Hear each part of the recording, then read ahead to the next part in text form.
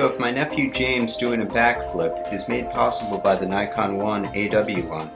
I talked about its slow motion functions briefly in the AW1 review video, but this video is solely about slow motion.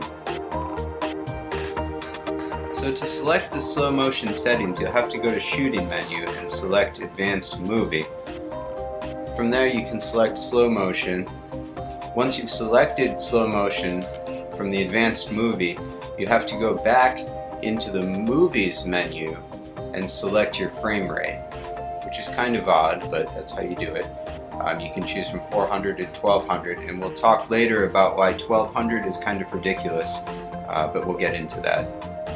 Let's see a spinning drill bit at 400 frames per second.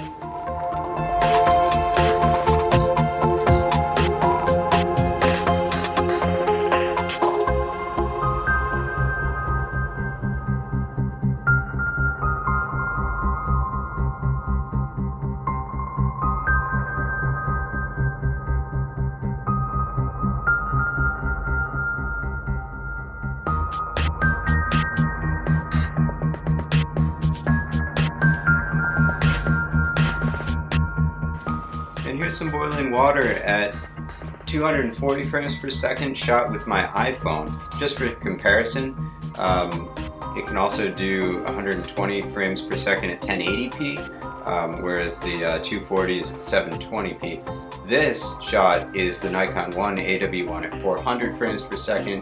The quality is comparable to the iPhone, so somewhere around 720.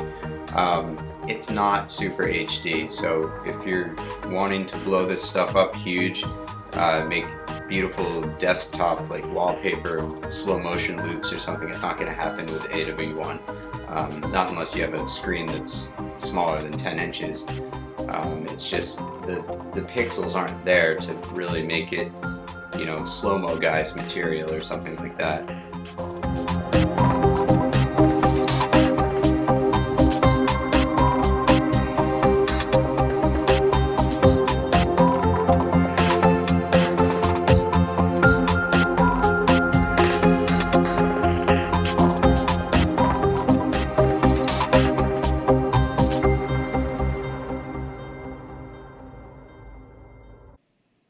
So here's another drill bit shot at 400 frames per second with some flickery light that can't be seen by the naked eye.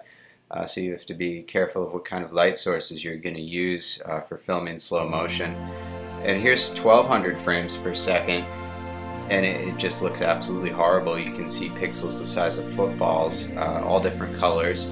Granted, this is 3200 ISO, but it doesn't get much better at the lower ISOs, I can tell you that. It's just not a good idea. If you bought this camera for that, I'm sorry, because it's not for 1200 frames per second. You can see what's going on, so if you're using the camera to determine, you know, something that's happening at that rate, then yeah, you might be able to do that. But it's not something that you're gonna wanna look at and enjoy.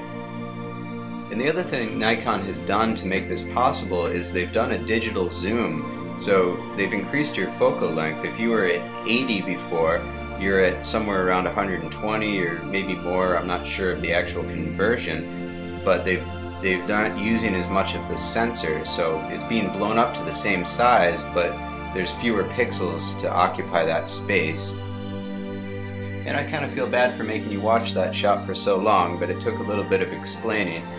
Here's something a little nicer, and it also outlines one benefit of using the Nikon AW1 for slow motion is that you can submerge it in water, so you can get your underwater slow motion shots if you can somehow get enough light for that. I think my ISO was cranked up a little bit here, but it still looks pretty good unless you're going to blow it up to, you know, the size of your TV, which you are probably watching it on right now.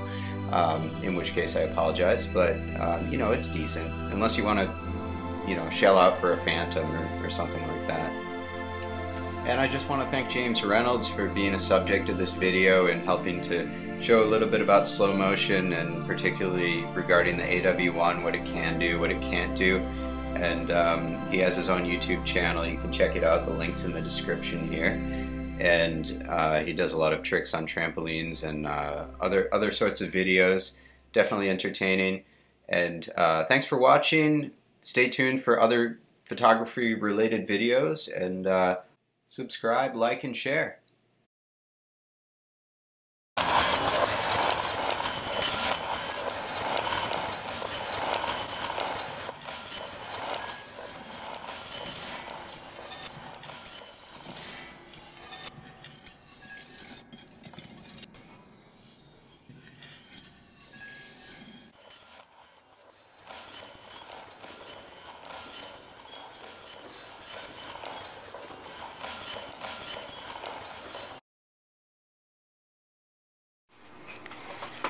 Alright, so this is the aftermath here. All over the floor. And part of it's still there. Wow, that's so crazy. Guess like a firework. Do you have another one? That was $5.